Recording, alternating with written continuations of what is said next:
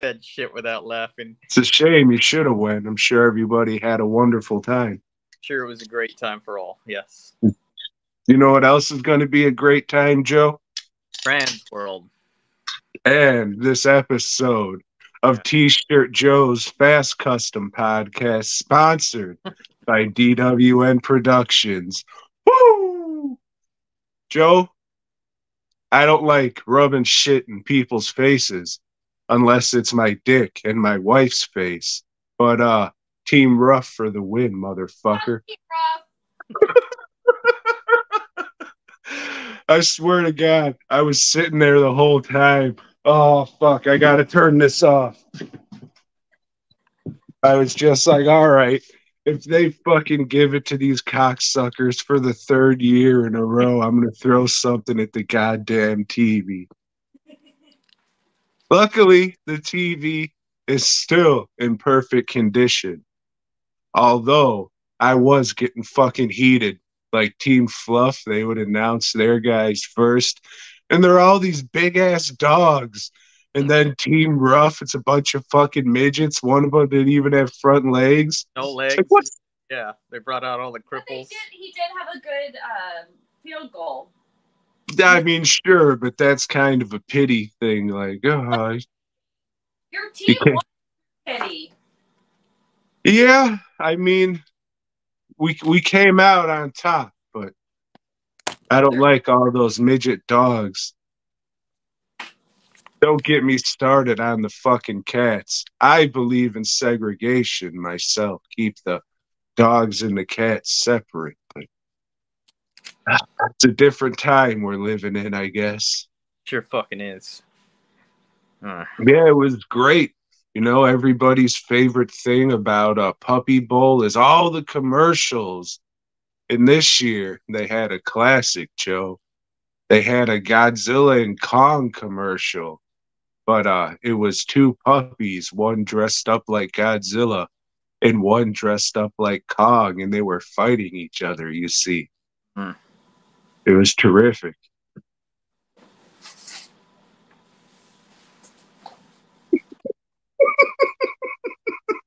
And that was Puppy Bowl 20. I thought it would be a little more extravagant for it being the 20th one, but I was surprised that shit was 3 hours. I always thought it was 2 hours in the past. I was looking at that shit like, gotta get on my taxes, boy. Well, it's about an hour and a half in commercials, and well, the whole fucking thing's a goddamn commercial. it is. Yeah. So, what'd you watch then? Damn, Joe. Let me take a sip of this little guy right quick. Sorry. Little agitation on the throat, you see. Yes, I see. So, I got a Blu-ray of one of your favorites from last year, Candyland, the land of candy. You know, if I can figure it out, though, it'll pop up right there, and you can check out the review for it. But this is going to be a Blu-ray review. I like the movie. You didn't. It's a modern-day sleazy slasher. No more, no less. Oh, wait, I got to do this, don't I? Here's the front. If I had a slipcover, poof. So let's get that out of the way. Here's the back. Mm-hmm. There's the inside.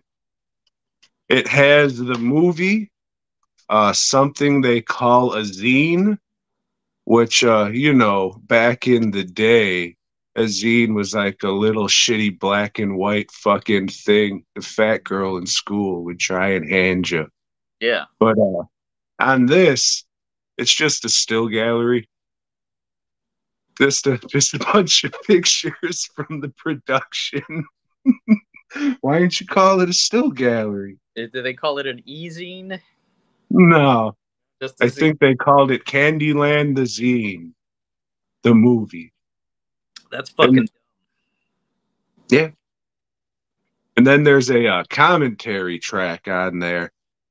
It's starting out and it's just like, all right, you know, talking about the movie. This guy, you know, I listen to a lot of commentary tracks and It really wasn't like hanging out with somebody in the room. Kind of William Friedkin-esque, if you will. Hmm. And then it jumped forward, like the commentary track jumped forward to like scenes that were happening in 5-10 minutes. And then when those scenes came on, there was like nothing playing over them. And then it would come back and talk about stuff. And then there would be big patches of nothing. This is one of the worst commentary tracks I've ever fucking heard. It's probably due to whoever made the Blu-ray, like put the shit together. I would have to believe that the fucking director like did a whole commentary track, and people who were putting it together like, no, fuck this, let's cut this out, let's do that, and it's chopped to shit. Unless I just got a fucking bad disc or something, but I mean, it ends where it's supposed to, and what a fucking mess. And that's it. Nothing else on the disc. I paid like 20 something shipped. No, it's probably like 21 and some change shipped. Fuck that. I feel like I was working at old Candyland. You know what I'm saying, Joe? I was getting fucked in the butt. But if you can find this shit for 10, maybe $12, I would say it's worth it for the movie. But you know, if you're not putting any special features on a disc and you just have a commentary track, sometimes that could save the disc if it's a good ass commentary track. It's like entertaining and informative. Infotainment, as they say there, Joe.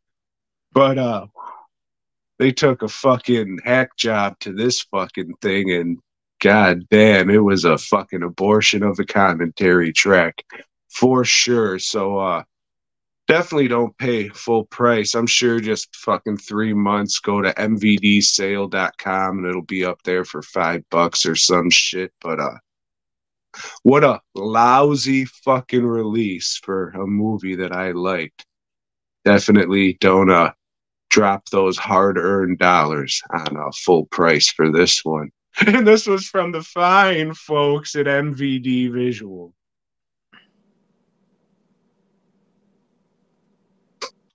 It sucked. I thought my shit was broken. I didn't know what the fuck was going on. I'm going through the audio tracks, like making the others. Did I hit a button or something while I was painting on the other side of the room? It was fucking retarded. That's all right, Joe. I got something here that you might have partaken. You see, this is another Blu-ray release. This is a sensual Blu-ray release from the fuckers at Umbrella and their sensual cinema collection. The hit motion picture Showgirls. Have you seen it, Joe? I have. That's one of the films that I watched this week, Tom. But I just watched it, I believe, on the Roku channel or one of those, and it was the NC-17 version because old, what's her name? The main chick in it, Elizabeth Berkley, yeah, shows her named a college after her, you see. Yes, they did. So it was one of these movies that's on there that says leaving soon, and I thought, well, shit, having just watched Showgirls 2, Pennies from Heaven, I should give this a rewatch and see, and that way give it a whole review, so watched it, and goddamn, it's good. It's about a young lady who's making her way to Vegas, well, she doesn't actually say that she wants to be a dancer or anything, but she's headed over there, gets her shit ripped off right away because she's dumb, and has to start stripping. Luckily she meets somebody real quick that says, yeah, you can come live with me in my trailer, and then that girl that she's working with does makeups for a I don't know, what do they call the Showgirls type thing? Reviews? Is that what they Uh, call it? Burlesque. It's not quite burlesque because these girls are all fit.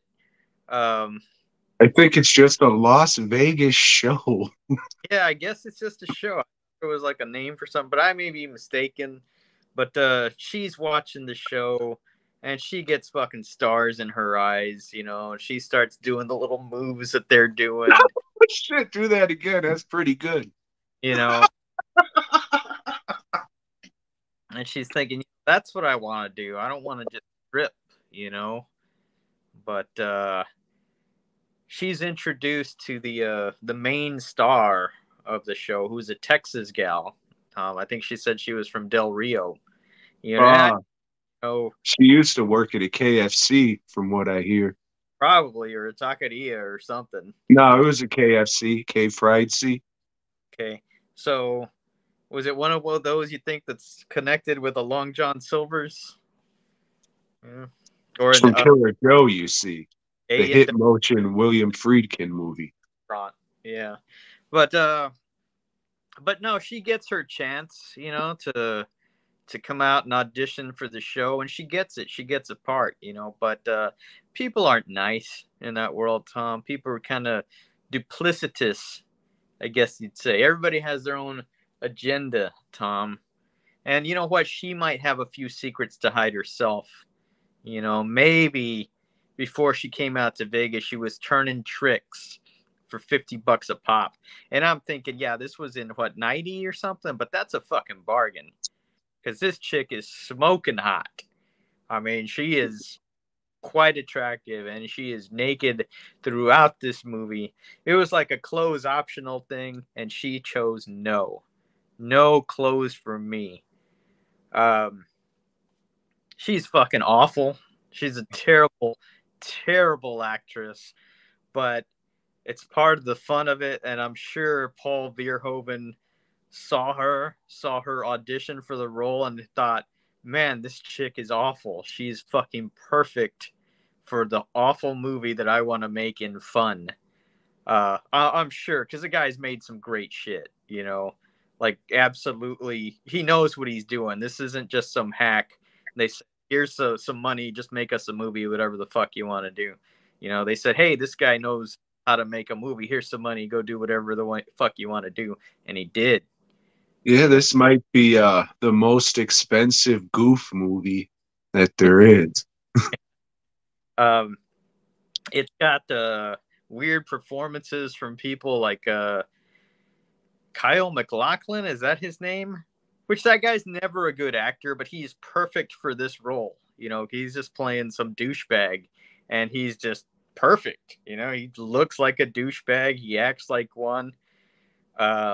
Robert Davi is the strip club manager or whatever. He fucking Hey, you want to keep your job here? You got to suck my cock. great. And then fucking later on, she's like, he's this fucking sexual predator, dude. And then fucking later on in the movie, when she's having her fucking debut at the show, he's like the father figure. Shit. Yeah, none of it makes sense. But damn, this is one entertaining movie. This is a movie don't give a shit. Highly, highly recommended. You know, and I don't listen to commentaries, but if I had that umbrella release there that you got, Tom, I would probably listen to a commentary or I two. think it's just a historian. Oh, I'd listen to it, but if it was on here. But I think it's just no. That's right. This comes with that documentary "You Don't Know Me," which isn't very good. know So, me. Right? get it? Yeah. I don't know if the Vinegar Syndrome released, because they put out one too, right? Yeah, there's like some. I think it's a 4K transfer and some interviews or something, but nothing. It was like, I got to go out and get this now. So it didn't have So I'm cool with the umbrella release. Berkeley. Okay.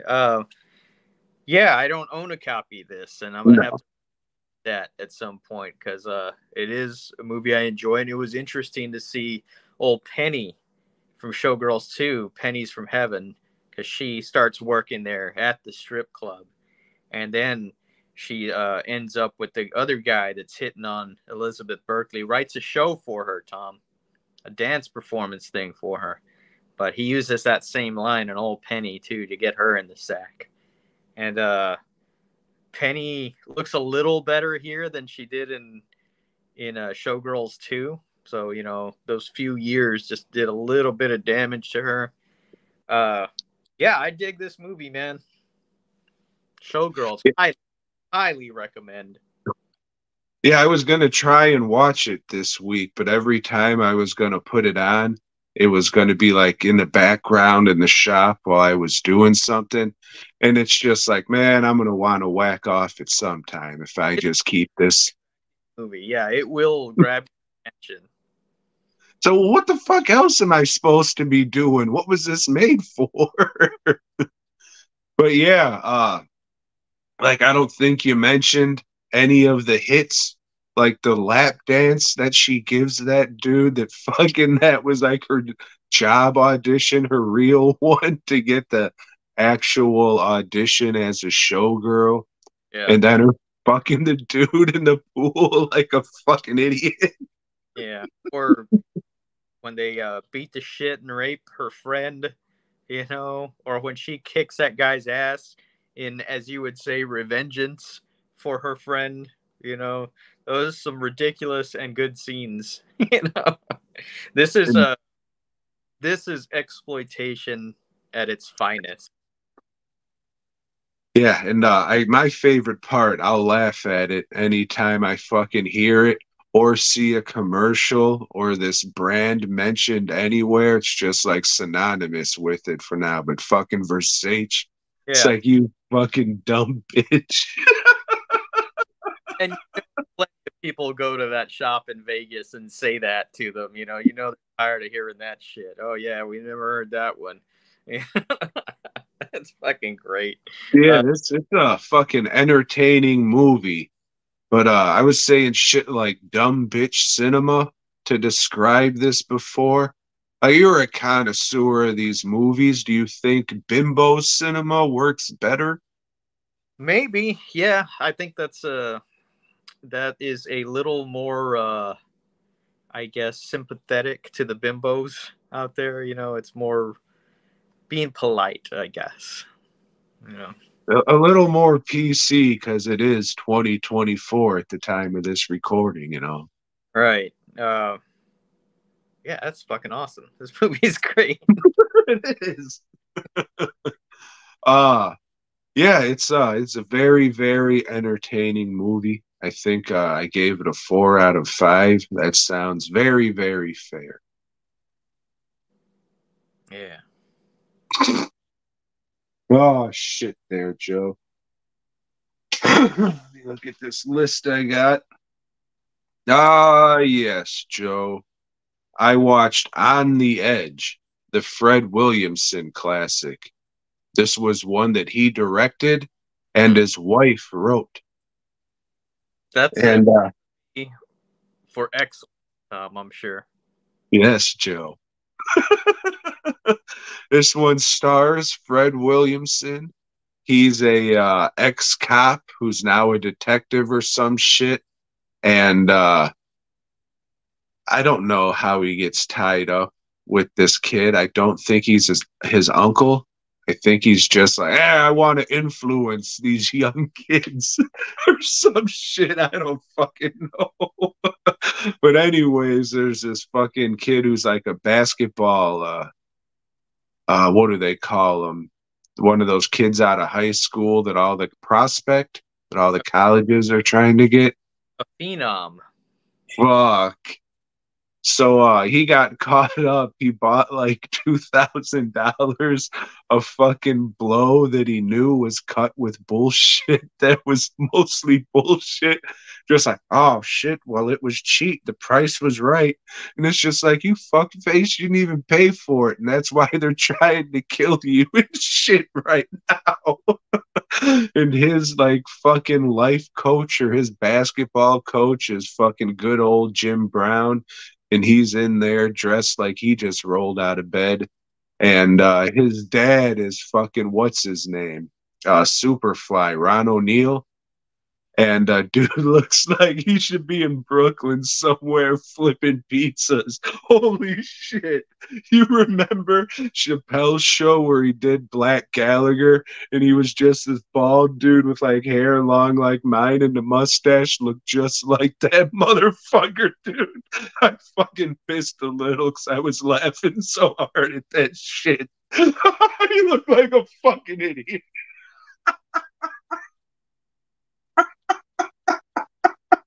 And later on, his little midget ass is shooting a fucking shotgun. Oh. It's fucking terrific. And then Gary Busey's the evil white guy killer in it. So this is stacked with the stuff. Yeah, but that's not all, Joe. Because the drug dealer hunting him down, none other than Ice-T. So yeah, all the stars are here. I mean, it sucks, but it was fucking entertaining for sure. Especially seeing fucking Super Mario join up with fucking Fred Williamson. And oh shit, I didn't even mention Dr. Black and Mr. Hype, old Bernie Casey. He's like the co-star of the fucking movie. He gets stabbed 87 times and just walks away like it ain't shit. Oh, fucking terrific. If you like fantastic movies about fucking people knowingly buying fucking bullshit drugs that they clearly don't have the money for. Oh, shit.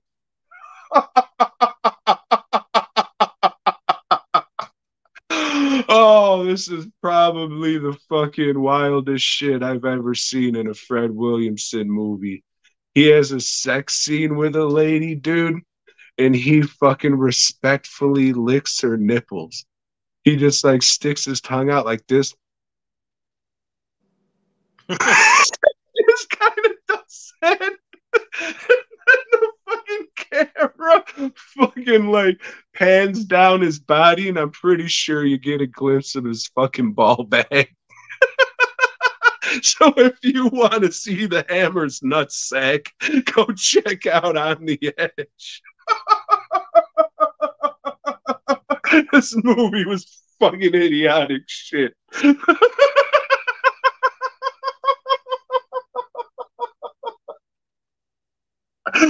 Oh, fuck yeah. Would recommend. All right.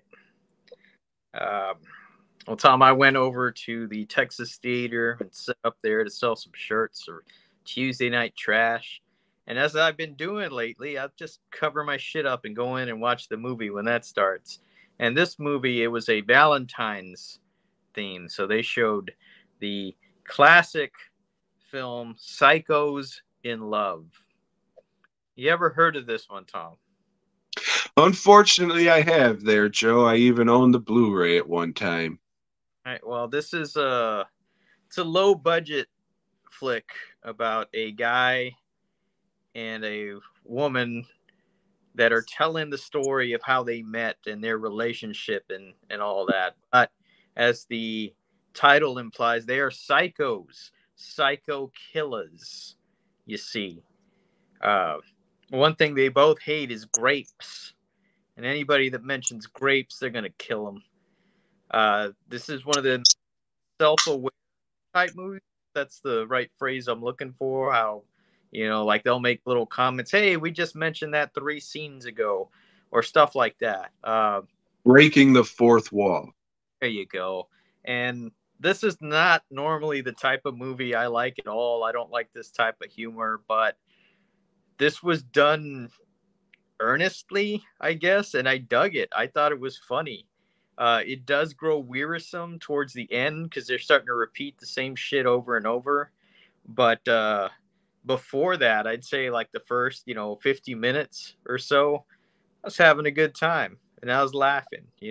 It's made at a time where they weren't afraid to offend, and yeah, I dig it. It's got a lot of nudity, but nothing you really want to look at too, too long. It's kind of, you turn your head a little, Uh, I would recommend, but Tom, being an independent filmmaker himself, probably, there's a bit of jealousy, rivalry amongst those filmmakers, and nobody can stand to see anybody else succeed. And I feel that this film definitely succeeded. Psycho's in Love, like Tom said, there's a Blu-ray floating around. Why? I don't fucking know. This is something that should just be in, it's not something you can clean up. The film quality is what the film quality is, and I think would add to what the movie is. You fucking clean it up. It's just like, that's stupid. That's some stupid shit to do. I don't understand some of these companies, Tom. Who do you think put it out, Joe? I would say Vinegar Syndrome. That's correct. Yeah, it's just some lame, corny bullshit. I'm glad something, got through to you and you were able to find some joy. That's nice. But yeah, it's just fucking a lame cornball ass movie. And if you don't find this type of humor funny, it's just like we say all the time, there's nothing worse than watching a comedy you don't find funny, especially if that comedy has one of the most irritating songs ever that they sing over and over. You remember that one, Joe? I'm sure it still has to be in your head. A little song called Psychos in Love. I don't remember how that song went, no. Oh, I'm sure you do. It's just Psychos in Love, Psychos in Love. Hey, everybody, where's Psychos in Love? And they just say it over and over. And it fucking sucks dick. It sucks all the dicks on Suck Dick Hill. That might have been added for your special edition Blu-ray. Yeah, I don't know about that. If they recut Psychos in Love to make it a musical. Probably did. No, wait. Oh, shit. $40 for the fucking Blu-ray. Oh, I'm sure I bought it when it was on sale. I wouldn't just, I'm going to pay fucking $34 or whatever it is for this movie I've never seen before. I'll just be a mark and buy it during their sale. Not no mo. Fool me once, shame on you. Fool me 28 times. I got to slow the fuck down with this bullshit. Yeah, you do. And I have. So thank you. And thank you, Psychos in Love. Fucking asshole. Joe, I watched the hit motion picture that everybody in the 90s loves and has fond memories for because they grew up watching it, Joe. And this is the Kevin Bacon classic, Tremors. Have you heard of this one? Tom, I don't think I've seen this movie all the way through. Too good? And I've never seen any of the sequels, and it's got quite a few, right? Yeah. No, it's just, I don't know. I mean, when it first came out in cable, like in 91 or 2 or something, yeah, I started watching it, and then, I don't know, something else happened, and I never finished it. It's like maybe I decided to go read a comic or something instead, Yeah, well, I'm sure everybody knows what old Tremors is about. It's old rhino worms with little snake monsters that pop out of their mouth, and they're gonna get you, boy. And there's about 8 people who live in this town. So they have to survive the 4 Tremor worms that's around.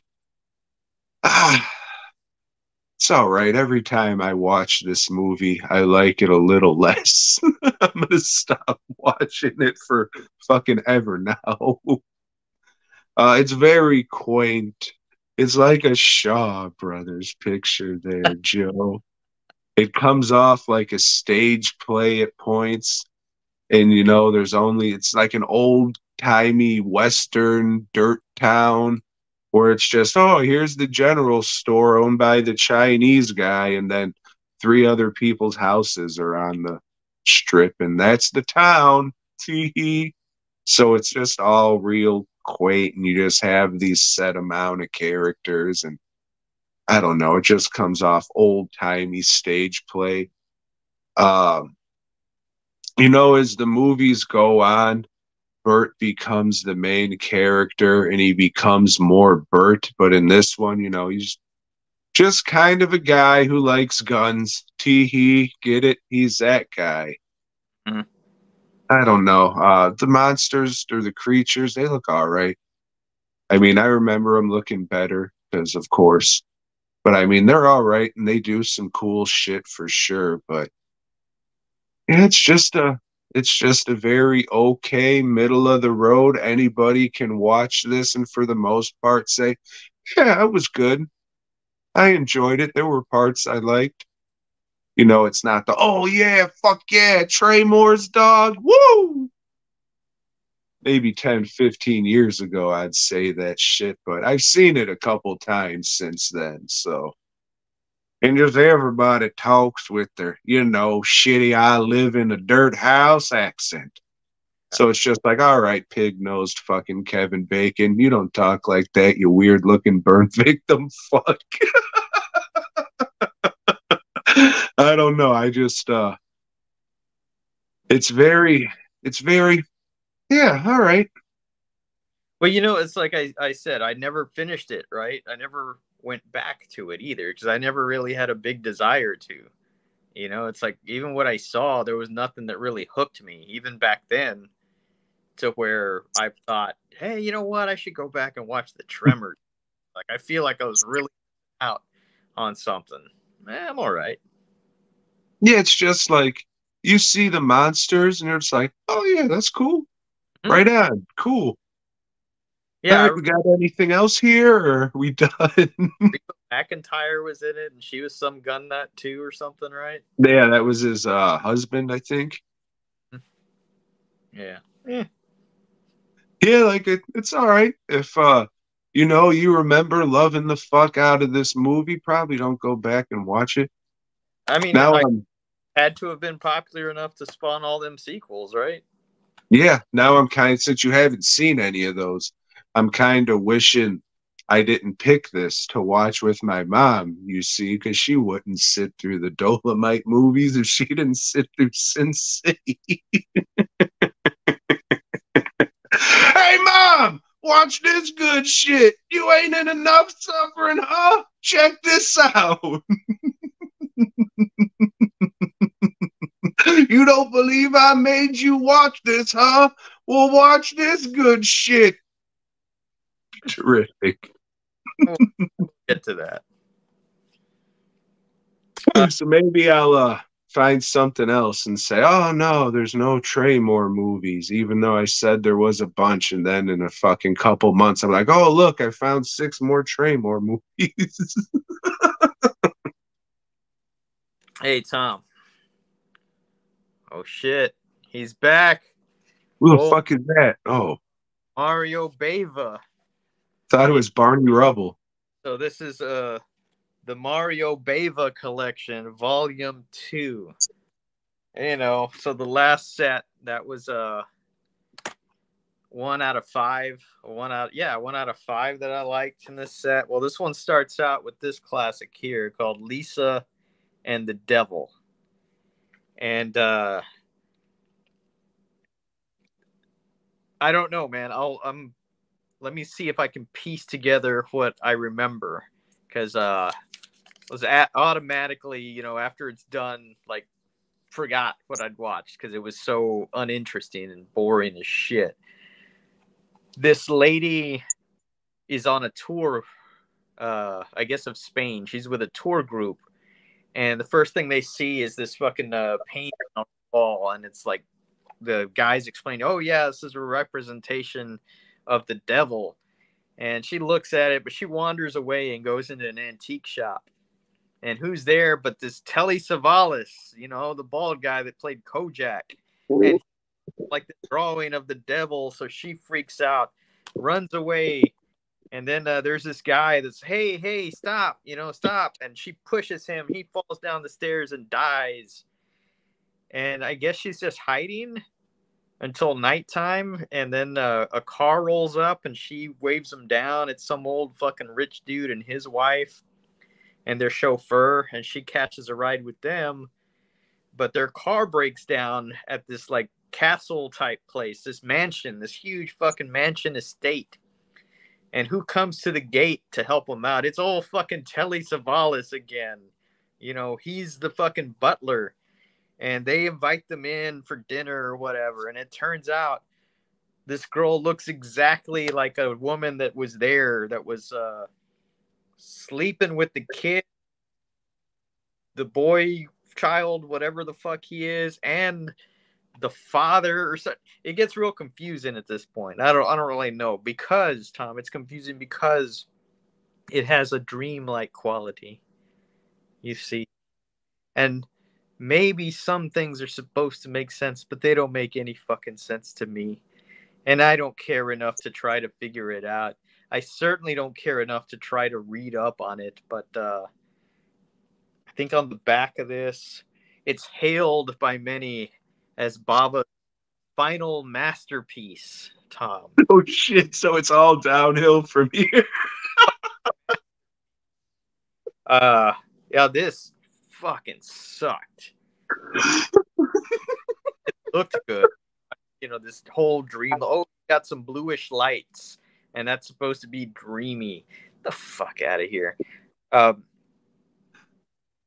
So I guess this didn't do well in the United States, or maybe it didn't even make it to the United States. But after The Exorcist made big money, they recut the movie and called it The House of Exorcism. They added in some exorcism scenes or something, but I wasn't going to watch this fucking movie again to watch a recut, slightly different version of it. Nope. Yeah, Baba's just not winning me over, and yeah, if you like Baba, there's something wrong with you. This guy fucking sucks, man. How many more are there on that set? This says 8 films by Baba. This one is 2. So I guess I gotta watch 6 more. Well, I mean, to be fair, you probably should watch House of the Exorcism for next week. I am not. It's a different movie, Joe. Watching House of Exorcism, Tom. I'm going to have to start a Bava playlist for you. I'll get on that tonight when I cut this one up. Look, it says beautiful, transcendent, truly macabre. What fucking pricks. Oh, shit. So would recommend? Not at all. I'd recommend that you not watch this dude's movies. You know what I didn't watch this week? The Shaw Brothers fucking shit. After Ty fucking said, "Oh shit, yeah, this is fucking awesome," I was just, oh good, I don't have to give a fuck about it anymore. But I should watch like all of them in a day just to get them done with and say, here you go, I'm just keeping the one disc. Yeah, we'll see, but more I think about even fucking thinking about sitting down to watch one of those fucking movies, I say, hell no. God damn. Yeah, I think that's all on my end there, Joe. Well, I got one more, Tom. Nice. Because, as we all know, I'm going through the Inside the Mind of Coffin Joe box set from our friends at Arrow Video, and I don't really think we have any friends there anymore. But this is I highly offended that guy once. He looked at me like he wanted to punch me in the mouth. You know, we were all drunk, as we tend to do, outside of the old location at Frightmare. And at that time, I think it was just me and Dave were the last ones down there just bullshitting. And then fucking the Arrow dude, like the fucking the big bald dude who runs it, yeah. like he came up talking to Dave, and I heard him talk like, oh, ball, and oh, ball. And I said, oh, god damn, it's the battle of the Blu-ray blokes. He just fucking looked at me like, you fucking American piece of shit. And then shortly thereafter, I said, all right, Dave, I'm a fucking bounce because I just fucked this up for you.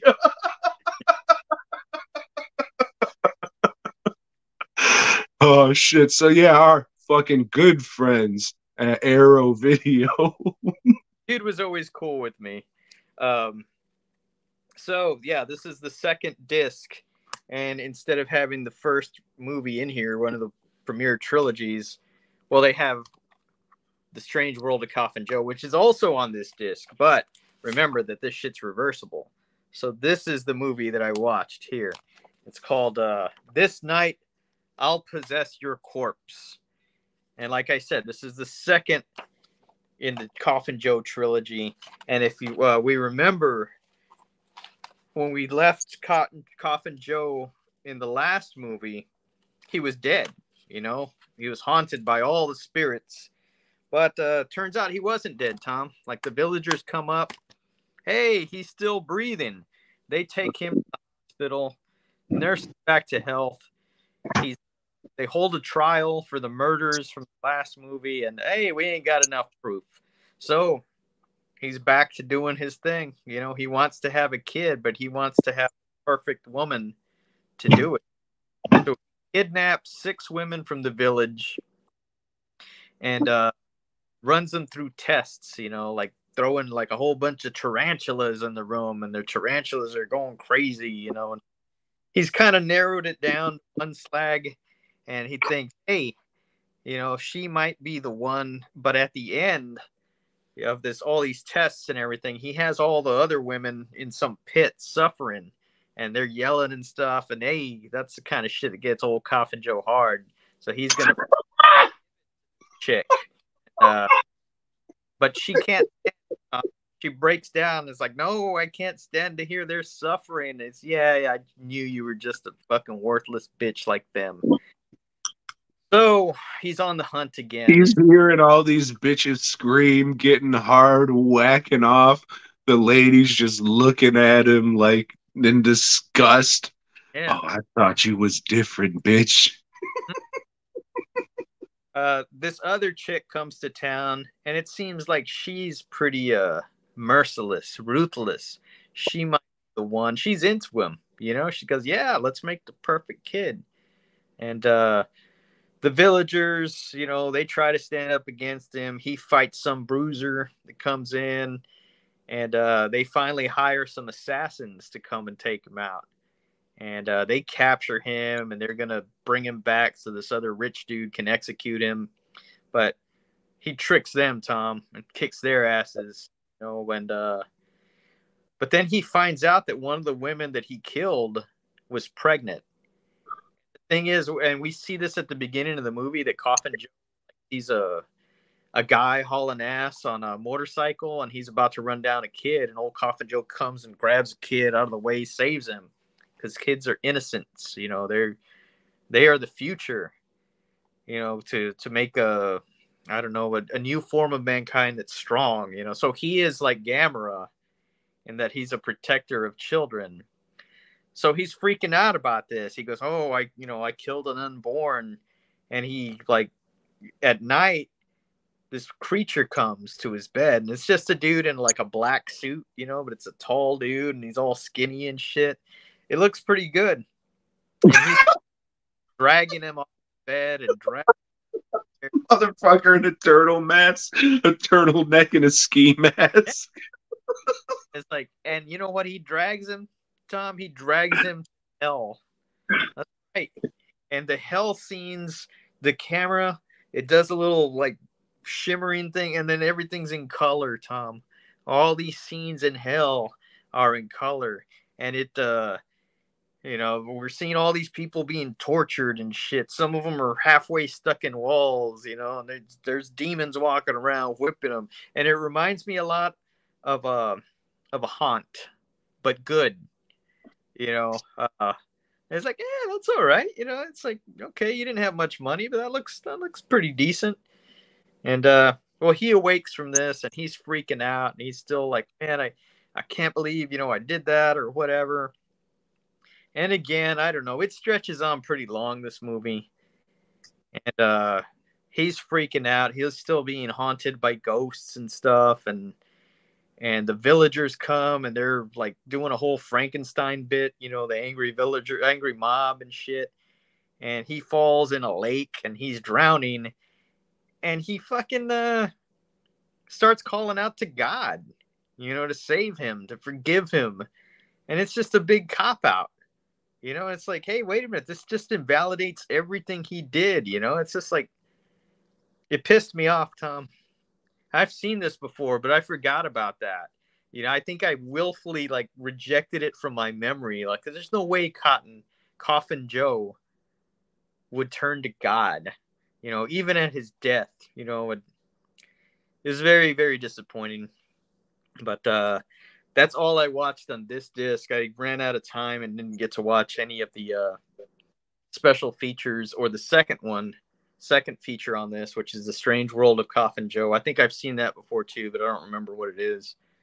So I'll go through this and that movie this week and see what's new and see what's archival, which is how they say, oh yeah, this shit was on other discs.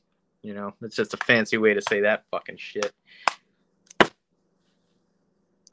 So yeah, if you could for next week, for the 32 people who are interested, let them know what else is on the disc along with that other movie. Well, yeah, I'm gonna go through. And again, just like that last one, I can see no noticeable difference in the 4K restoration. Doesn't look. Sure you're watching a 2K. Yeah, maybe, I don't know. It says 4K. But I don't have a 4K player. Nuh-uh. I don't have a 4K thing. I don't know. You might have a 4K TV. Those are like pretty common now. But I don't need it, I don't really care about shit looking all fakey and like a soap opera or whatever. Not for me. But that's all I watched, Tom. Yeah, I've never even fucking heard of this dude before they said, hey, we're coming out with this box set. I have fucking, like no idea about any of this shit except he has like these long titles that kind of remind me of like a Herschel Gordon Lewis type shit. And I'm just like, well, what's cool is in this movie, he actually flashes that business card that came in the other disc. It's like, yeah, that's the business card. I got a copy of that. Put that on a t-shirt. Probably won't. Because only 3 people would know what the fuck it is. Yeah, fuck, dude. Yeah, I fucking never heard of this shit before, fucking ever. So you haven't sold me into wanting to watch one yet, but as we go on, that might change. I think they're pretty great, just because he's such a prick and the shit he does is just so ridiculous. But it's definitely not for everybody. Hey, last week when I was finding the fucking image to use for the thing on YouTube, I was just like, oh, Jesus Christ, this is in black and white. And speaking of images for YouTube, and I guess people don't even fucking watch shit, they just comment because they're dumb. I used a image from Leprechaun 3 of that dude turning into a leprechaun. as the image for the Amazing Spider-Man 2 review. She's like, all right, well, it was said in the review, so fucking dickhead. People are fucking dumb.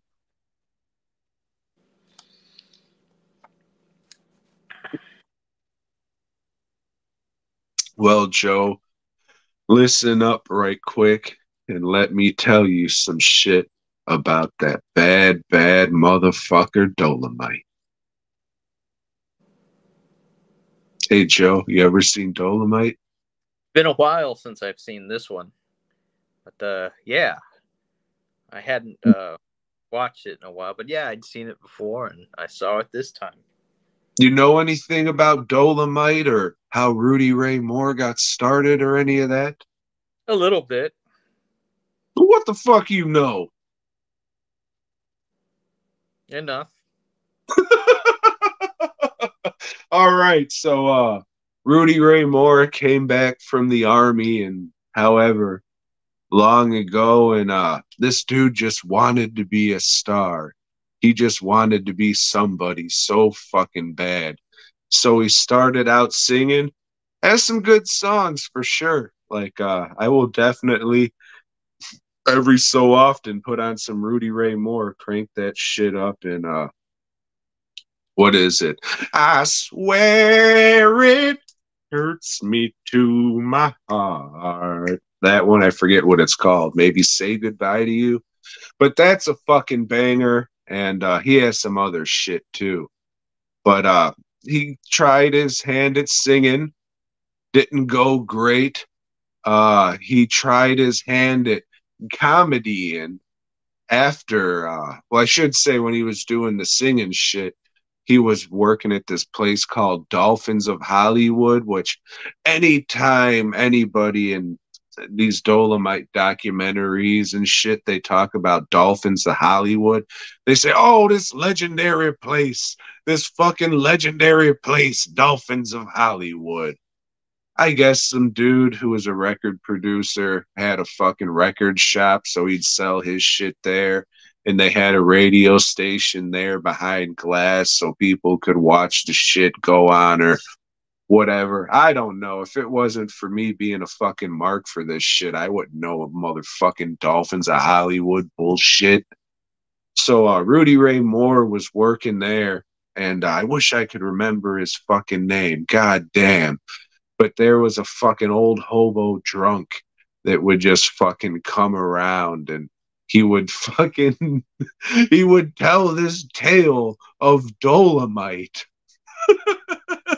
So Rudy Ray Moore invited the guy back to his house. Who knows what they did, but we know for sure that, you know, Rudy Ray Moore, he said, I'll give you some money for soup if you let me record you doing this shit. So he did, because he's a hobo. And then, yeah, Rudy Ray Moore stole that shit and took it on as his own. He said, oh, if he's making everybody at the record store crack up with this shit, think about what I can do. A guy who's not a drunk hobo. So he takes that shit on the road. Fucking it goes gangbusters. People are loving it. And he says, all right, it's time to make this a fucking movie. So he does. Nobody wants to finance it, so he gets the fucking money together and he gets the crew together and he makes Dolemite. So there's a little bit of information leading up to the fantastic motion picture we're about to talk about. Joe, do you have any questions leading up until this point? No questions, Tom. All right. So Dolemite, it's pretty much the story of a pimp, a club owner. They don't really say. You can make your own assumptions, I guess, who was framed for having illegal furs and drugs in the trunk of his car in his own driveway. A couple cops, whites, of course, they say, hey, you open up your trunk. We want to look in it. He's like, what? I was just going to mow my lawn or some shit, dressed like a golfer. I guess I'll open the. Oh Christ! Where did these fucking fox jackets and blow come from? That shit ain't mine. So they arrest him, and he's in jail now. So, I guess they thought he was supplying the drugs to the community because he goes to the warden's office and says, "Hey, we're gonna release you because your nephew died and there's still drugs out there. So I guess it wasn't you, and go and get revengeance."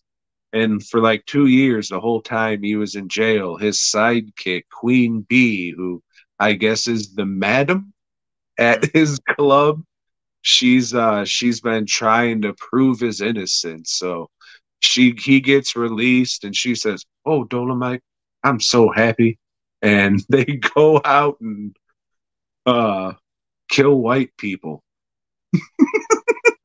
So the governor and the warden both agreed that they were going to give Dolemite a chance to go out and prove his innocence, as so often happens when people are in prison, uh, A lot of movies have this fucking premise, though. Hey, you're in prison, but we need you to do shit. Go prove your innocence. So this other guy, Willie Green, has Played by that bad Derville Martin. He has taken over the streets, and he's the one flooding the place up with drugs. He's taken over Dolemite's old club. Yeah, he's just a bad guy. And Derville Martin is the one who directed this movie. And from what was said, he didn't give a fuck. Most of the people making this movie didn't think shit was going to happen. And they were just collecting a paycheck until the money ran out, just doing whatever, half-assing it. Supposedly Derville Martin would show up drunk on vodka, drinking fucking vodka all the goddamn time. So,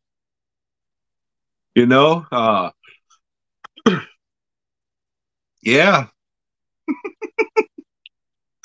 So Dolemite, he's just trying to get back what's his. He wants the club back. He wants revengeance, even though he really doesn't, and that just kind of falls off. He just gets out of prison and starts living life normally, just shooting motherfuckers with disregard for him being like out on this secret parole or some shit that only 3 people know about. He's literally just shooting motherfuckers left and right, and then he has this army of prostitute assassins who's lopping off motherfuckers' cocks. And we get to see a little bit of what his club was like. We get to see some of the performances that go on in this club, Tom, including old Dolemite himself. Who goes out, and this is Rudy Ray Moore's bit, was to do his tell little stories in rhyme, little funny stories, anecdotes or something. They're called toasts. And Joe, this is going to surprise you, but a lot of the shit he was saying, like the signifying monkey and shine in the great Titanic, that's all old shit people were telling for years, and he just took that too.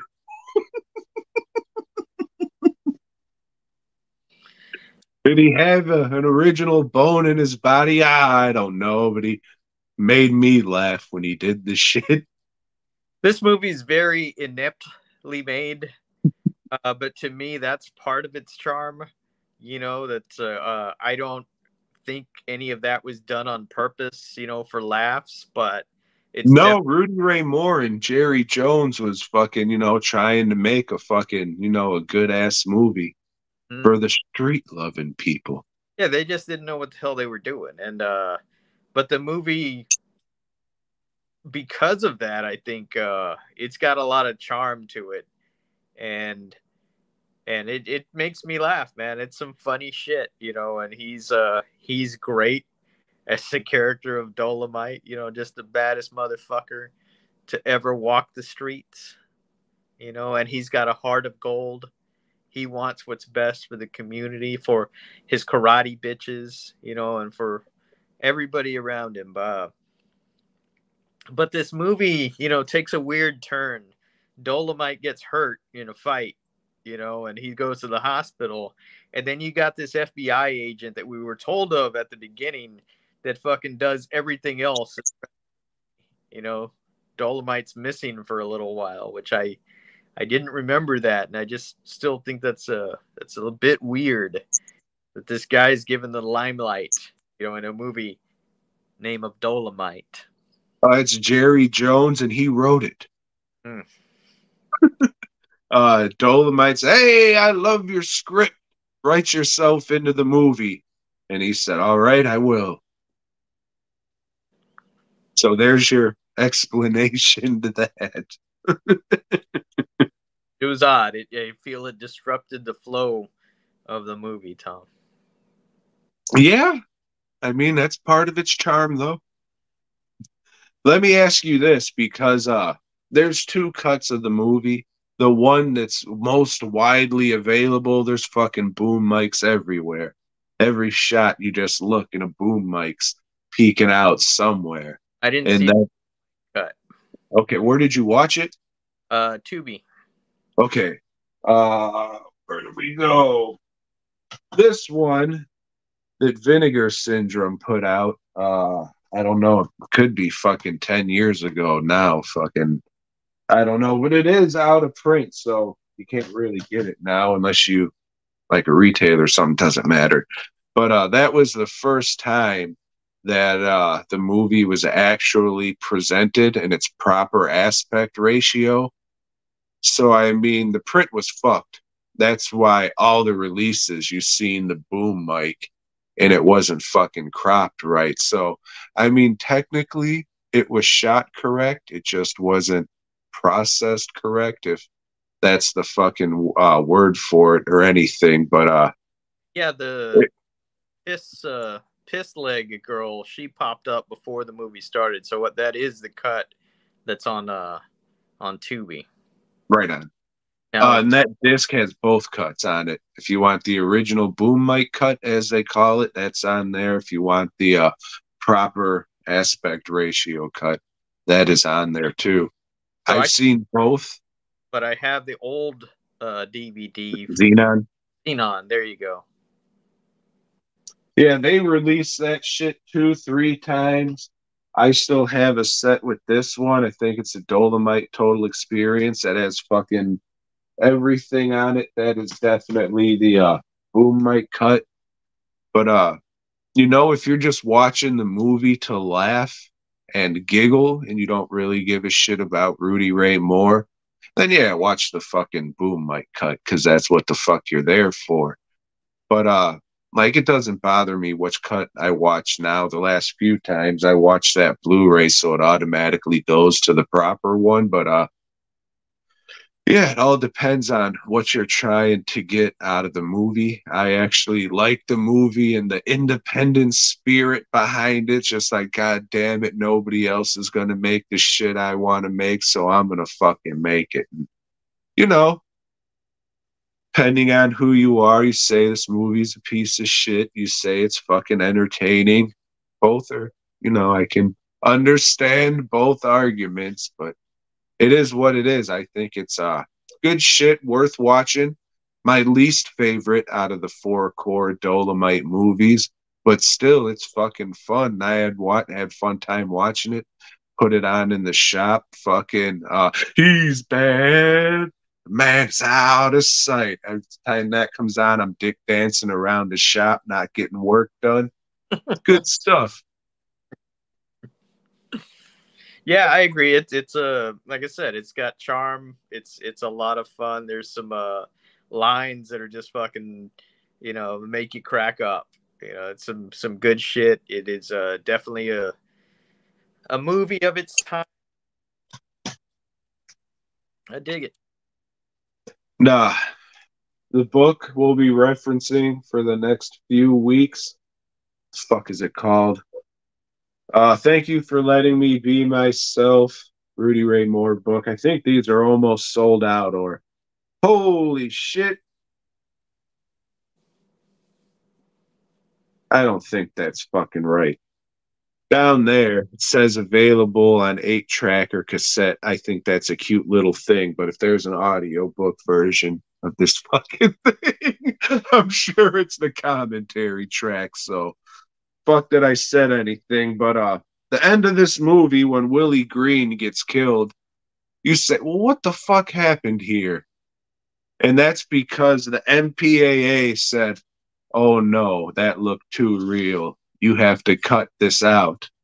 So what Dolemite did, he punched Willie Green through the stomach and pulled his guts out. Like you just see him punching him and then him wiping blood on his shirt.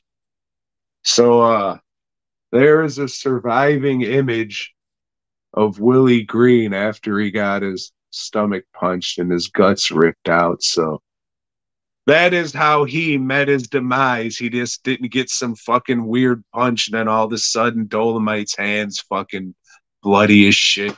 So there's that. But yeah, it's good shit. For the next few weeks, I'll be like, yeah, would recommend watch this shit. You're a fucking racist if you don't. How about that, you piece of shit? But yeah, it's definitely good shit. But like I said, not my favorite. However, next week is my favorite Rudy Ray Moore movie. Not only that, but it is in my top 10 movies of all time. So can't wait, Joe. Human Tornado. The Human Tornado! I got a poster of it right there.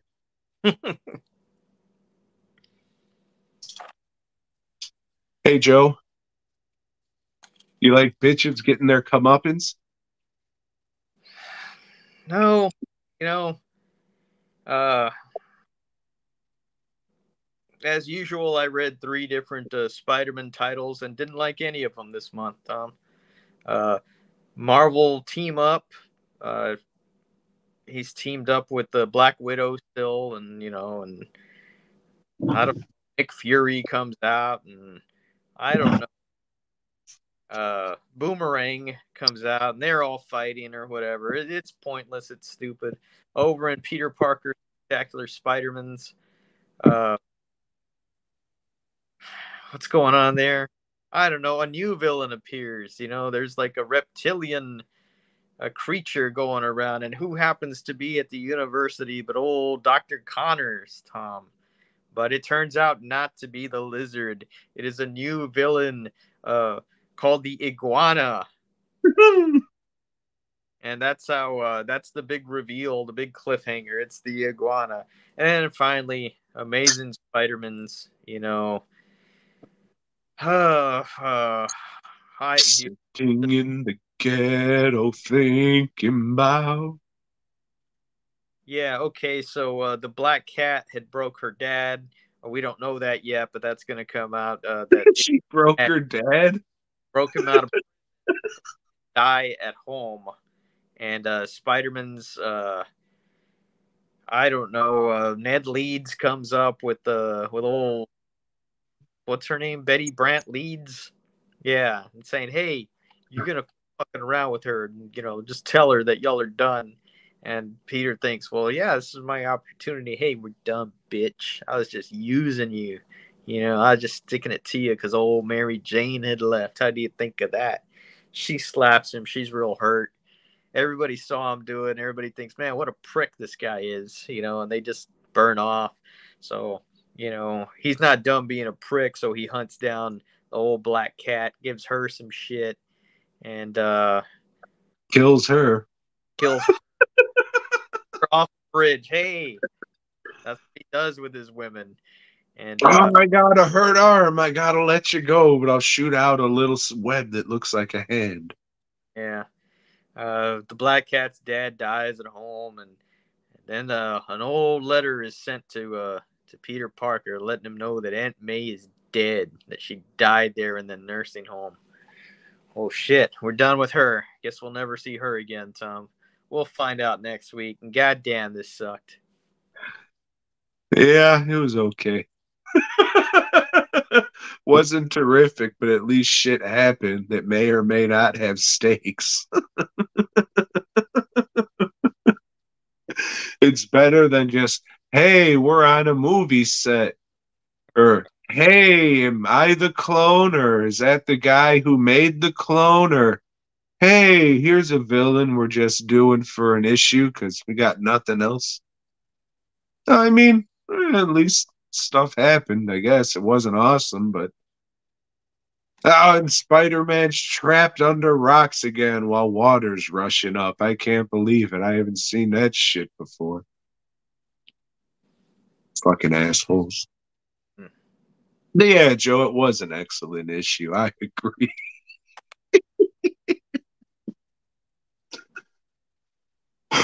You like lists very close to lists that we've done before? I do not like lists.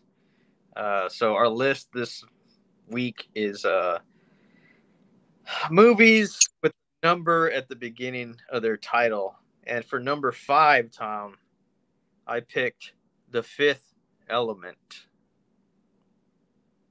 It's a girl's movie. My number 5, I have 12 Angry Men, the George C. Scott version. Well, at number 4, Tom, I picked The Fourth Musketeer. Why is that, Joe? Because it's got a 4 at the title at the beginning. Well, Joe, my number 4 is The Fourth Musketeer, is what I would be saying if I was you. But mine is 10 Cloverfield Lane with John Goodman. He was in Roseanne, you know. He was. He still is, I think. The Con Airs he's in. Oh, there you go. It's about a family who makes blow dryers. At number 3, I have The Three Amigos. Why is that, Bird? Oh, okay. About a revolution in Mexico, I think. I don't know. It's been a while since I've seen it. Rewatch it again. You look like a Martin Short fan. He's pretty good. You watching that new show with him and Steve Martin? Fuck no. He did Joe. some little character that got a cartoon at one point. How was that? I don't know. He had his hair like pulled up in a little. I don't know. I don't remember the character's name. I think I know what you're talking about. He had like a flannel shirt and his fucking pants pulled up. Pulled up high, yeah. Was it Dickley? Yeah. Oh, that sucks. That's going to piss me off because I know just who you're talking about, that punchable fuck. Number 3, Joe, I have 976 Evil. Probably should have been 1-800-EVIL, but whatever. 1-800-976-EVIL. I don't give a fuck. It was okay. YouTube sent me an angry email saying the picture I used for that one was too graphic and they were taking it down. Okay. Yep. Here's a picture of an old lady instead. I don't give a fuck. At number 2, Tom, I have 2 Mules for Sister Sarah. Damn. 2. Is that about some lady Walrus Tuscan or? No, she's a con lady, Tom. And she comes at odds with old Clint Eastwood. Rest in peace. My number 2, Joe, is the homosexual classic 2001 Maniacs, starring Robert English. You do like I do like what? Remakes. Remakes, yes. I didn't care for that Herschel Gordman Lewis one, but you know, this one's all right. They gated up, and I appreciate that. At number one, I have One Flew Over the Cuckoo's Nest. It's about crazy people. But maybe society is the crazy people, Tom. Maybe, just maybe, Joe, we're the monsters. Mm. Mm. The Mm. horrible Mm. thought. Well, Joe, my number one was made for jerking off, and that's the Charles Bronson classic, 10 to Midnight, with the classic line, "It's for jerking off!" Terrific. I just downloaded the audio version of Death Wish. Been wanting to read that book for ages. It's only like 5.5 hours. You're going to listen to it and be like, I just need some Bronson. Maybe. We'll see. I'll let you know. I'm all right. That's fine. Talk about it on the podcast, Joe. Anyways, join us next week where we talk about our top 5 favorite movies from when we were in high school. Terrific. Oh, shit. I fucked up. Give me a sec. But everybody, I appreciate you listening and spending some time with us. And if you made it this far, you might as well head on over to dwnproductions.net. Masks, bus, props, custom work, all shit that I make. If you want something custom made, hit me up. Maybe I could do it for you. And I also have a movie on Tubi called Race War the Remake. You'll laugh. Maybe. Go check it out. And after that, head on over to Fast Custom Shirts. Joe, you're here. You plug your shit better than I can, I'm sure. Fast Custom Shirts, we got horror, we got sci-fi, we got exploitation. And hey, we do custom work. If you've got a business or something you're trying to promote, or hey, just get on the website and look at some of the shit we got. I'm sure there's something you want from there. FastCustomShirts.com. About how many designs do you think you have over there? There's at least 18. What are your prices? Because I see shit, and I see people charging $30 for a T-shirt. I recently saw somebody have the fucking audacity to charge $40 for a shirt, and I said, "Help my fuck! This doesn't seem right." Joe, what do you charge for shirts over there at fastcustomshirts.com? I don't know, anywhere from $12.50 to maybe 18 something, depending on how fat you are. The price. You're telling me you have shirts for $18 over at fastcustomshirts.com? 18 designs, $18. Hey, in this economy, that's still pretty reasonable. Oh, that wouldn't work. But anyways, I hope you guys got some giggles out of this one. I know I did.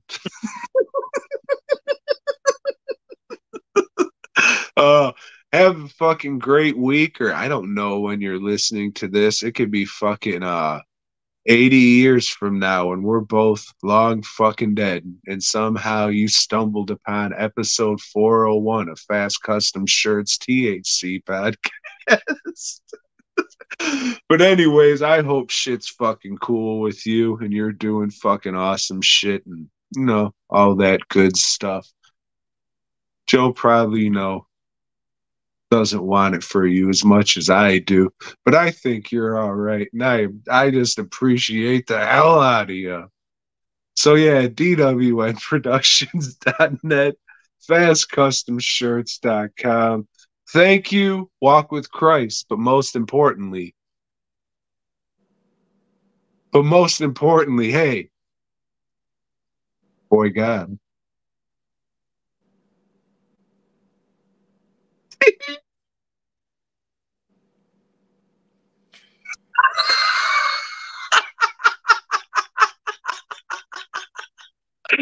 It won't let me end it. Boy, God.